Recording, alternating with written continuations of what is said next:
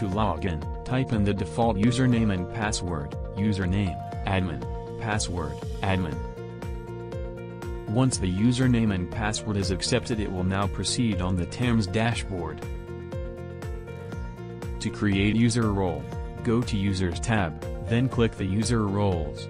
Fill up the necessary fields such as name and description. You may set or grant the rights of the user role by toggling on/off on a particular module. This user rights may grant in access to any of the tab in the dashboard.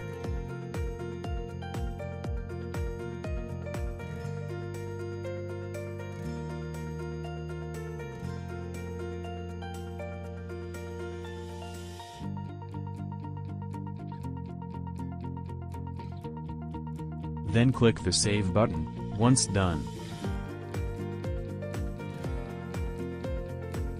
to enroll user, go to the Users tab, then click Users. From this tab, fill up the necessary fields such as username, role, first name, middle name, last name, contact number and the email address of the user or the employee.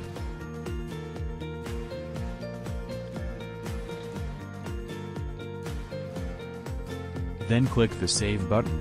Once done, copy the auto-generated password for the user to log in his account.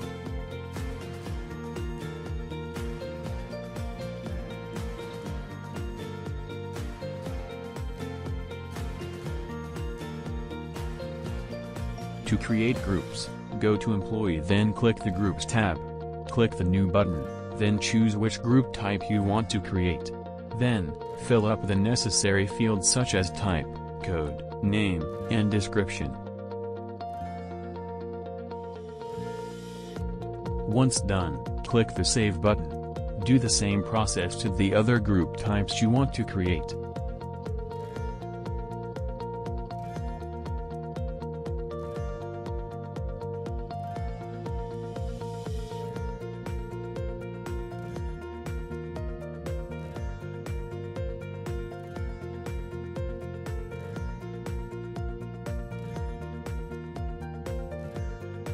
Once done creating different group types category, you may now create or edit employees information.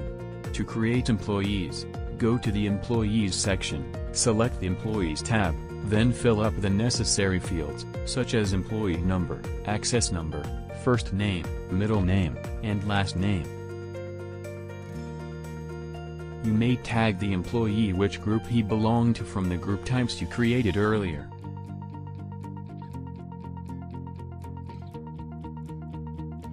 Then click the Save button. Once done, you can easily import the time logs from the device when you connect the device to your computer, through LAN communication. It will automatically import the time logs to the software, in real time.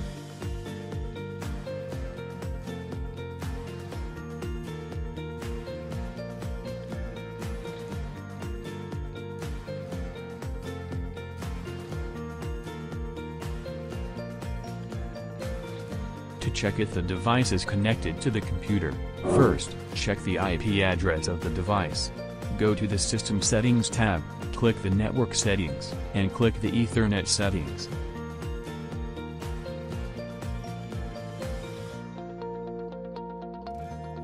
Second, after checking the IP address, go to Command Prompt of your computer, then type in ping space IP address of the biometric device, /T, then hit Enter.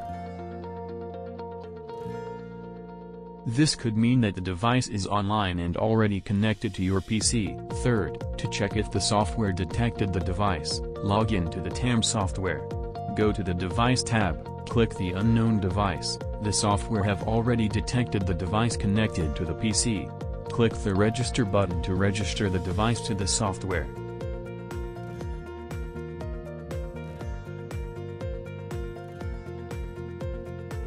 Click the Register button to save. Then you're done.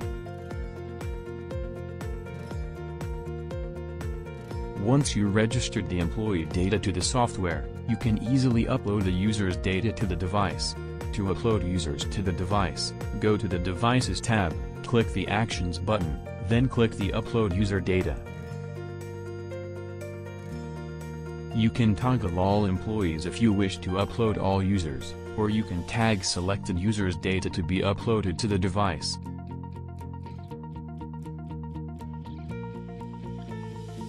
Once done, click the Upload button.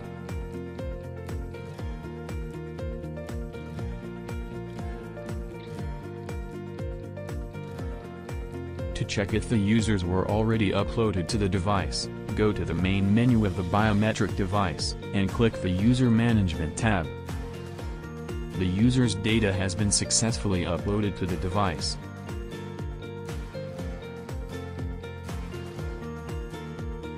From the Employees tab, click the drop-down arrow beside the New button, then click Download Template. Open the downloaded template.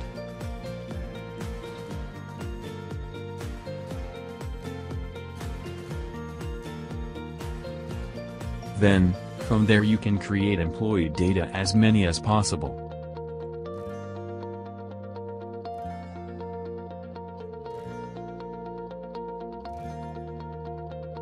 Then, save the file.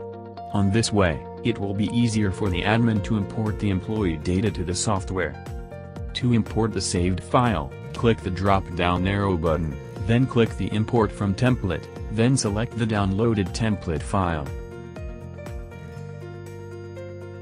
Refresh the software to see the imported file.